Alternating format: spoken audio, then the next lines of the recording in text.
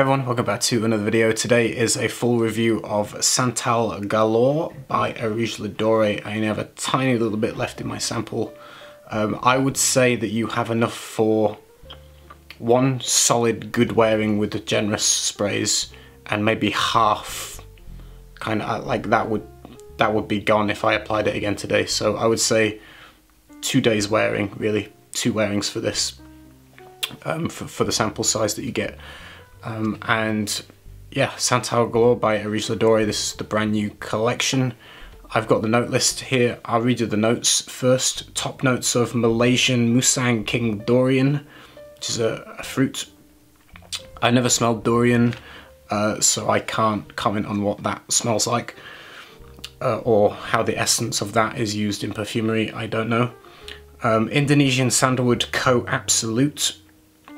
Turkish rosewater in the mid with rose accord from 1925, jasmine, osmanthus, and ancient Indonesian sandalwood root smoke, and the base notes deer musk, pod, tincture, oak moss, tonka bean, cassia, accord, clove, and old Mysore sandalwood absolute. I'm not going to spray this one on skin today because I want to savour the little bit that I have left, so I'm going to smell it like this. But for this, when I first apply it, it's quite a beautiful opening.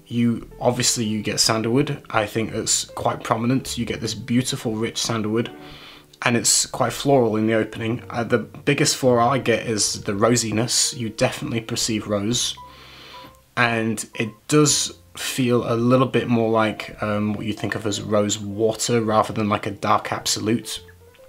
It's a light, kind of almost slightly fresh rose coming through in this on my skin, and it's a very pretty rose. So like I say, a fresh bright rose, slightly kind of like I would say, imagine rose water. Beautiful rosy mixed with this beautiful rich swirling sandalwood. The musk I can perceive straight away, immediately, and so that's kind of the main focus in the opening. Is this harmony of sandalwood, floral notes, the rose being the more dominant than the jasmine or osmanthus, mixed with this obvious musky kind of envelope quality of this kind of almost kind of dry muskiness. It's got a dryness to it, and as well as a fluidity which is hard to explain. The muskiness is hard to describe. The musk almost smells dry and wet at the same time.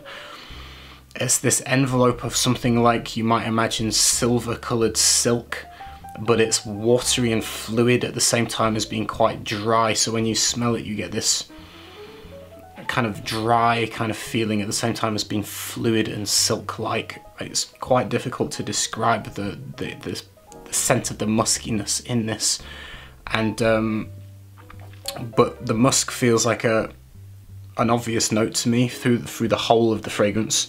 As it starts to dry down, the rosiness tones down. I think you get a little bit more of the jasmine through the mid, which helps with this kind of creaminess that comes through. And like I say, the rose tones down, maybe a little bit more of the jasmine, and what feels to me as a main kind of combination just being sandalwood and the musk coming through into the mid and into the dry down. But I think it's a lovely, well crafted, high quality fragrance. It's obvious when you smell it that the materials are fantastic, and it's a rich sandalwood fragrance backed up by musk and florals essentially. As it dries down, it does become more familiar to other Areej le Dore fragrances I've smelled in the deep dry down, in the sense that I get a combination of sandalwood, musk, and tonka, and that combination I have smelled before.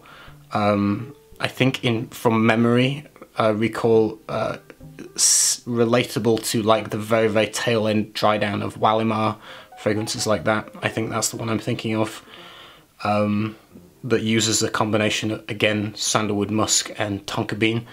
It creates a very sensual, even kind of mix. It's not too sweet. The tonka bean is subtle, but it infuses this soft sweetness Like I say, not overly sweet, but a hint of it that just relieves that dryness of the musk. And so you get this slightly sweet, musky, woody combination that tails you into the dry down and fades away. And that part is like a sensual kind of skin scent. It's intimate smelling. It's close to the skin. It's like an aura of sensual kind of muskiness. But yeah, that seems to be like maybe a little bit of a signature DNA of Russian Adam, is this kind of combo of sandalwood musk and tonka bean, and that's what I get in the deep dry down of this. In terms of performance, I found it sits kind of closer to the skin on me. On my hand, particularly when I'm judging it off my hand, within kind of 30 to 40 minutes, it's literally, you have to be nose to hand to smell it. It doesn't seem to, it sits very, very close. However, I also sprayed it around my neck and collar area of my top.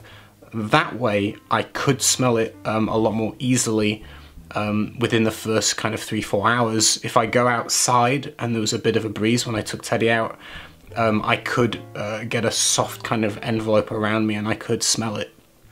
So although the projection feels soft, I think when you're in the breeze and it's around your neck, it does kind of lift up with the breeze and you get kind of a bubble of it around yourself, but I don't think it pushes out very far, judging by, you know, how close I have to be to my hand. It's an intimate, personal kind of fragrance. I don't think people are going to smell you from, you know, too far away. Like with some Areej le Dore fragrances that feel quite heavy, this one is closer to the skin. But the performance in terms of longevity, I would say at around 6 hours, it's coming very, very close and intimate, and it carries on that way, you know, kind of like that. It carries on 11-12 hours later on my hand. I could not smell it at about the 11-hour mark. However, when I got up in the morning the next day, when I got out of bed, it was still around my neck. I could actually perceive it somehow moving out of bed, which is funny because, like I say, I couldn't smell it on my hand after 11 hours, but like 20 hours later on my neck, I got a vibe of it. So a little bit difficult to judge the performance in terms of longevity on how you're going to perceive it, but in general, it could be anywhere between 6 to 20 hours, 12 hours, a little bit difficult to say. On clothing, it lasts a couple of days. I mean, it's going to stick around on your clothes. So for me, the performance is good in longevity, but close on projection and sillage. I would say this fragrance is unisex. I don't think it has a gender to it. I think it's beautifully crafted. It smells elegant. It smells more dressed up to me, rather than just lounging around in jeans and a t-shirt. It has a sophistication to it, a little bit more elegance to it. So for me, slightly more formal or dressed up, and daytime or evening for autumn, maybe spring, autumn, winter, but I wouldn't wear it in the summer personally. But spring, autumn, winter, daytime, evening, dressed up. Relatively versatile. Obviously for this you have to like sandalwood, that's prerequisite as by the name, and you have to like deer musk. Musk, sandalwood, main parts with a floral heart of rose and jasmine, leading into a base you will have smelled similar from Areej le Dore, combining the tonka musk and sandalwood, which is this kind of creamy, almost lotion-like kind of dry down.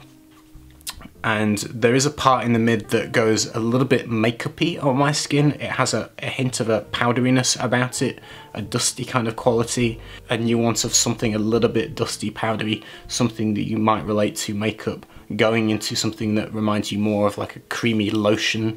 So it has different kind of nuances that come out as this changes and grows on your skin.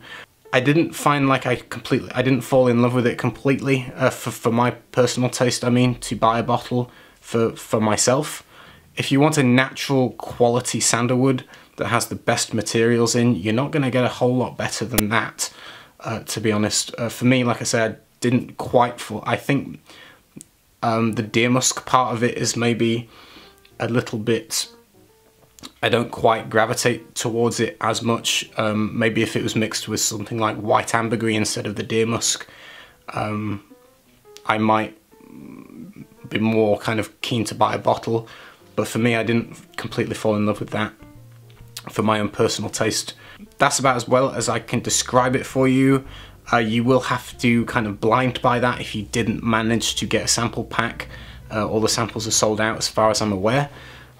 So I try to give you the best kind of take I can on it for you to make up your mind if you want to pull the trigger. If you're a fan of Russian Adam's work and you like sandalwood and musk, then go ahead. If you're not sure, then maybe think about it. They're expensive. I don't encourage like dropping huge amounts on blind buys. If you're not sure, you've got to be really comfortable with it. And so that would be my advice. Hope you enjoyed the video. Let me know your thoughts on it. If you have tried the sample pack, let other people know your opinions, and you might help people decide whether they want to buy a bottle or not that didn't manage to get a sample. I think people will pick up different things from it. Perfumes that use really high quality naturals in more than average, amounts tend to speak differently on different skins more than synthetic perfumes. They have a lot of nuances, a lot of characters, and skin chemistry and oils on the skin, and even the climate you're in will bring out different things on different people. And so your personal experience might be a little bit different to mine based on the fact of how the naturals react on your individual skin. So if whatever your experiences are, let people know in the description. Like I say, it will help people that are keen to buy a bottle to get a full kind of picture of it from different perspectives. Hope you enjoyed the video, and I'll see you again soon with some more. I will try to review some more of these this week before the release of the bottles on the website, because I know they'll probably sell out relatively quickly. And so I'll try to get the reviews up for you soon, and I'll see you soon with another one. Take care, everyone. Bye.